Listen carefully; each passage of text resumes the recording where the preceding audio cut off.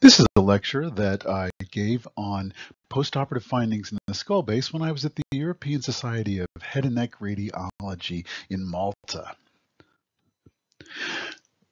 The first question to ask is, when are we talking about? Are we talking about early complications of surgery in the immediate post-op period? Or are we talking about late complications that can occur months to years later? The next question we should ask ourselves is, where are we talking about? The skull base can mean a lot of different things. We can be talking about the anterior skull base from an expanded endonasal approach, we're talking about the olfactory groove or the frontal sinuses. Are we talking about the central skull base, the temporal bone and clivus? Are we talking about the posterior skull base from Chiari decompression and meningiomas around the foramen magnum? We'll talk about early complications and then talk about late complications. And while we're going, we'll talk about where we are in the skull base, whether we're anterior, central, or posterior skull base.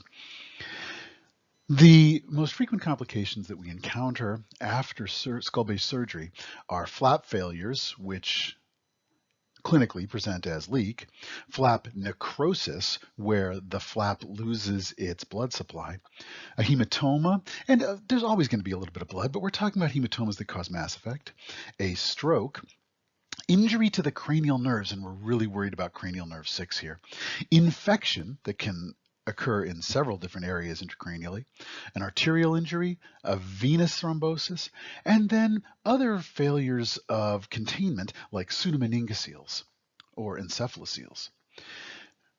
Pituitary dysfunction, if we are worried about an anterior skull base, and pneumocephalus. There's always little pneumocephalus, but when do we have to worry about it and how do we follow it? Let's first talk about flap reconstruction. When we are doing skull base surgery, we're making a hole in the skull base, and if we don't repair that hole, the brain falls out.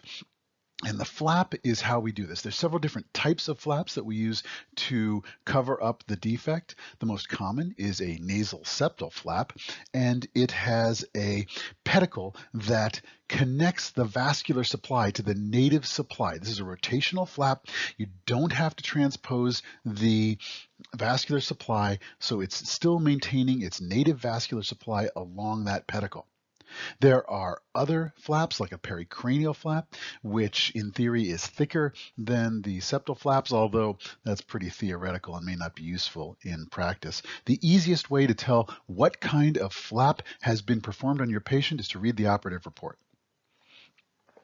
Flaps are often accompanied by other tissues within the resection bed, like fat packing. A fat graft is used. We know that that fat is going to reabsorb, but at least in the immediate postoperative period, you're going to see it as a mass.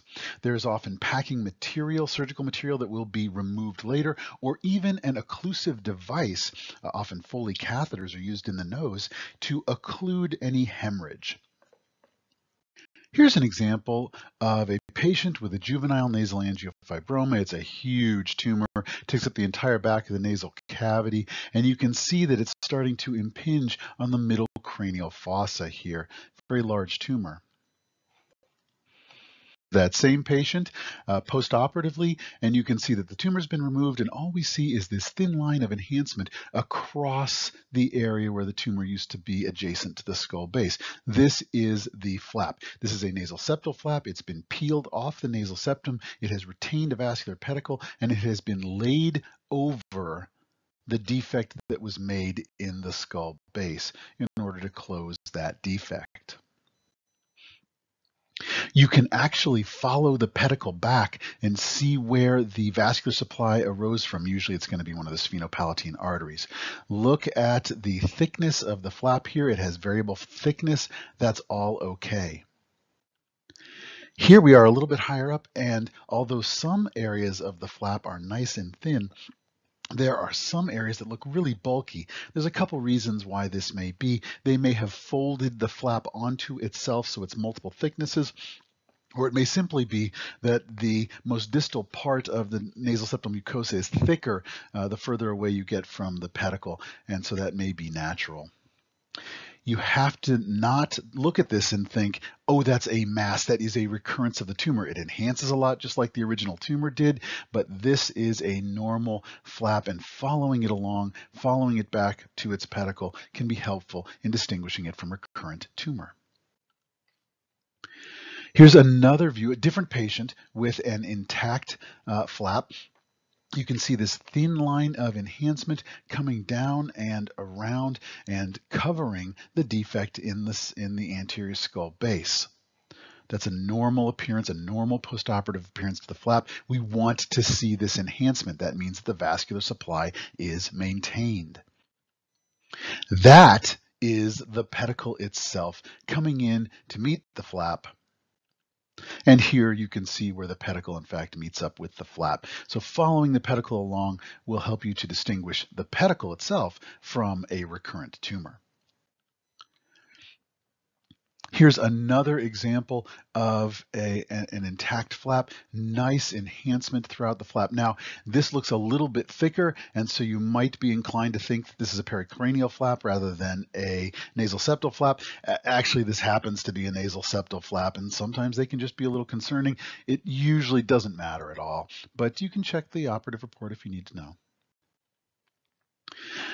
Remember that these flaps are often accompanied by additional graft material like this fat graft here. Don't mistake the intrinsic T1 signal of the fat graft for enhancement. This can absolutely look like a mass, but if you go to your unenhanced images and if you use fat suppression on your enhanced images, then you should be able to make that distinction by comparing enhanced and unenhanced images with and without fat suppression. So what happens when the flap fails? Well, there's a couple of different ways that a flap can fail. One way it can fail is by displacing, falling away from where it's supposed to cover. This flap should be covering the defect here at the top of the sphenoid sinus, and unfortunately the flap has fallen away and there is some debris and hemorrhage that is filled in, but it's no longer closing the gap. So displacement of the nasal septal flap. Here's the same patient after repair of that flap. Now you see it is covering the defect more thoroughly in the way that it's supposed to, enhancing all the way across there. So looks a lot better now. Here's another patient with a flap failure. Cisternogram is one way to establish the flap failure. Often these are evident clinically because of a CSF leak, but you can demonstrate that leak and show exactly where the flap is failing by doing a cisternogram. All the contrast should be here accompanying CSF, and you can see it tracking down behind the fat packing and into the nasopharynx here.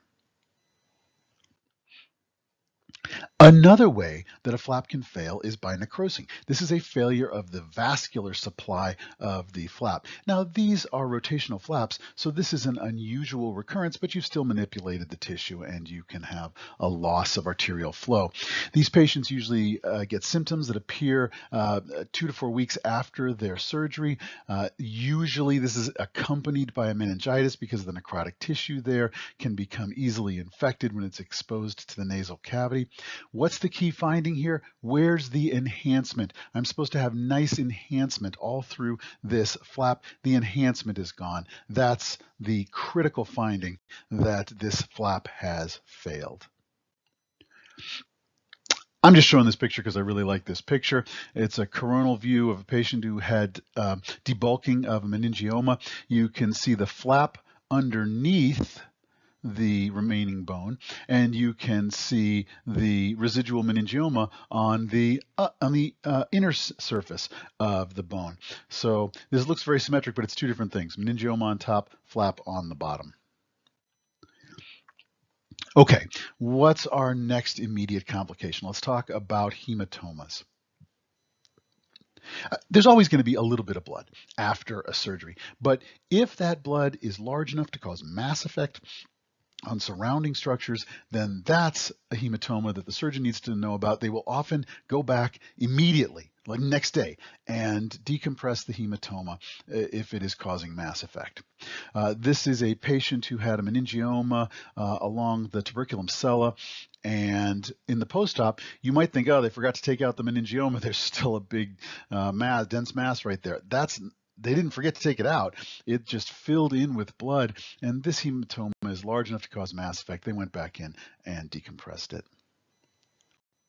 Our next potential complication is stroke. Now, you all know how to image a stroke. We're going to use diffusion-weighted imaging and look for restricted diffusion. Okay, fine. But there are some nuances here. Remember that the small amount of blood we expect along a surgical margin to distort the magnetic field, and that can cause artifactual increase on diffusion-weighted imaging. So don't automatically call stroke along the margin until you've looked at your gradient sequences to see whether there's actually a lot of blood there that might be causing an artifact. Another thing to understand about postoperative strokes is there's always going to be a little bit of dead tissue around the margin if you did a resection of brain tissue. You can't avoid hitting a few arteries.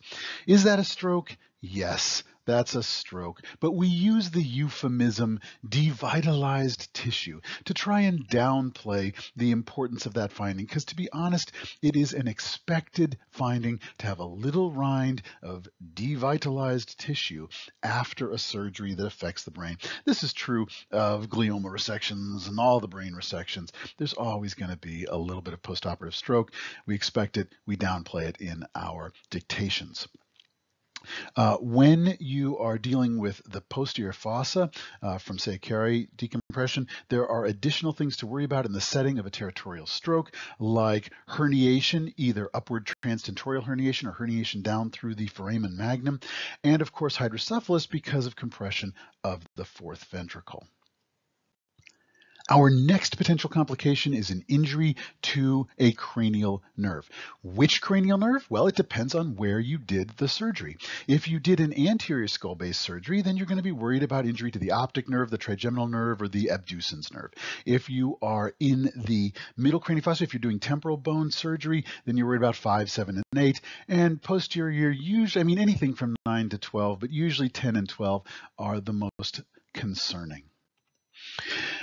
If you had to take all of them together, cranial nerve 6 is the most concerning, the most likely to be injured. It has a very long intracranial course as it rises up through Dorello's canal.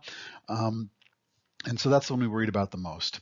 Now, notice that the one that is often at most risk is the 5th cranial nerve because it is involved both in anterior and middle skull base surgeries, but the 6th is most likely to be injured. Unfortunately, there are usually no imaging findings that correlate with these cranial neuropathies, but if you can find a compressive mass like that hematoma, that can be helpful, of course. Why cranial nerve 6? Well, it has a long course. You can see it here emerging between the pons and medulla and running an oblique course towards the clivus. Once it reaches the clivus, it dives into this fibrous sheath called Dorello's canal and runs back up the back of the clivus.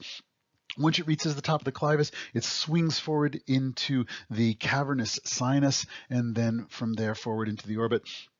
A lot of exposure for that 6th cranial nerve, and that is presumably why it is the most likely to be injured. Our next complication is infection. And infections after surgery can occur in all of the different spaces. They can be epidural, it can be subdural, and we call those empyemas, epidural and subdural empyemas. It can be peel, and that's just a leptomeningeal meningitis. It can be parenchymal, that is an abscess of the brain, or a cerebritis, depending on how severe it is. And it can involve the CSF spaces. This is an example of a meningitis, but you can see the ventriculitis. Once your meningitis becomes a ventriculitis, it is much more severe, and you need to make that diagnosis of abnormal signal layering debris. It's pus layering in the ventricles. You need to identify that. You need to be looking carefully, just like you would for intraventricular blood. Usually, these infections are accompanied by a leak. That's how the infection gets in through the same opening that the CSF is getting out from. This ends part 1 of the lecture on postoperative findings in the skull base.